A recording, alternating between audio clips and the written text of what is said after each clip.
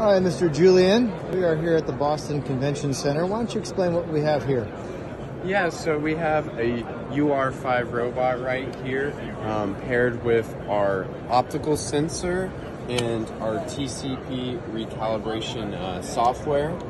And let's say you have a milling, dispensing, welding application, and you want to ensure accuracy, and you also want to make it repeatable.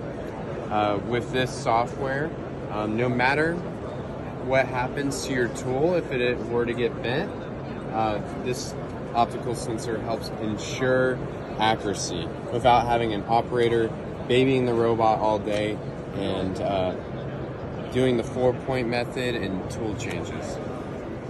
So as you can see here, the robot is going through all its axes, the X, Y, Z, and also the orientation.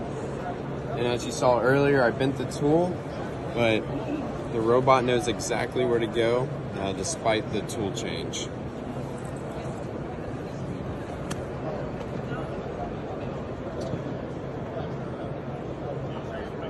Eli, can you just explain what our 40 series puck is doing here as well?